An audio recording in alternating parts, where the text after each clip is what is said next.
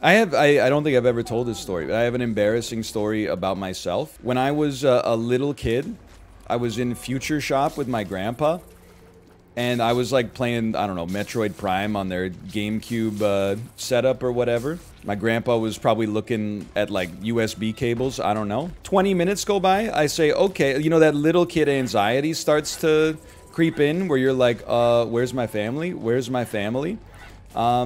I started to freak out. I was like, it's time to go find my grandpa, right? I walked through the whole Future Shop, don't see him. Walk through the whole Future Shop, don't see him. Starting to panic. The more you panic, the less you're able to actually, like, you know, search very well because you're just overwhelmed with emotion. Then I went up to the customer service deck. I was like almost in tears. Or desk, I should say. I was almost in tears, and I said, excuse me, I think I lost my grandpa. Can you make a call for him on the PA to come to the customer service desk? And they did, and he was literally like 10 feet away. But the most embarrassing part of the story is not that he was close, is that I was at the age that I was when this story took place. You probably thought I was like 5. I was in the damn 8th grade.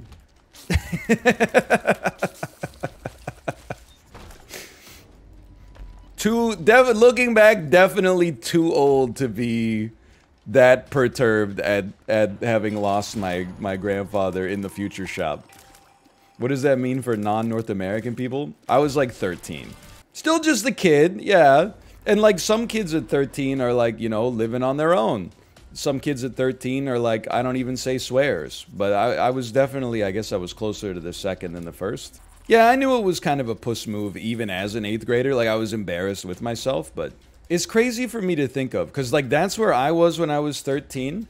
And sometimes you'll read, like, a comment on Reddit that's like, oh, I started drinking when I was 12. And I'm like, you consumed an alcoholic beverage when you were 12 years old? I didn't even eat soup when I was 12. I was such a picky eater. I had my first drink at 13, 15... 11. So the other, I guess the aside of this, the flip side, I should say, of this story is that I turned 12, or I was like 11 or 12 when the millennium happened, when Y2K happened. My parents were like, you should have a glass of champagne, and I like almost called Child Protective Services on them, basically. I was like, you want your 12-year-old child to consume champagne?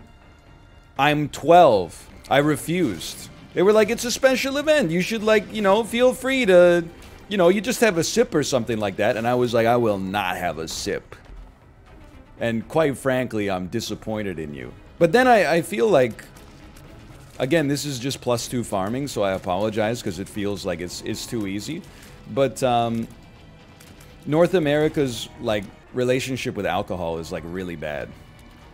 Because you're, like, taught that you should never touch it until you're 19 or 21, which is actually, like, 21 is crazy.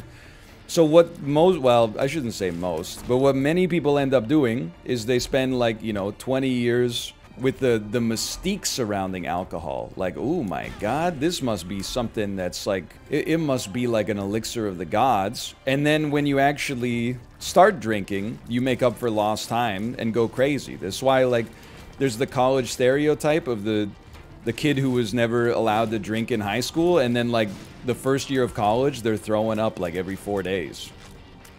Not everybody fulfills the stereotype, but it does happen. Not me, OMG me. There's dozens of us. I still remember my first alcoholic drink. There was a very wealthy foreign exchange student in our dorms in university, and he said, do you want a drink? And I was like, yeah, bro, obviously. Been drinking it for years. And then he mixed me like Goldschlager and something else and said it's called a Dr. Pepper because it tastes like Dr. Pepper. And then I drank, it was probably like 7 liqueurs in a shot glass. And I drank it and I was like, that's great. That's so good. Let me guess, it did not taste like Dr. Pepper. It did not taste like Dr. Pepper, which is fine, but like 19-year-old kids do be doing that stuff. They'll be like, dude, there's all these, like, weird myths about alcohol. Like the snake bite. It's a Strongbows or a Magners cider mixed with a lager in equal parts. It's illegal to serve it at bars in England because it gets you too drunk. It's Jägermeister and Goldschlager.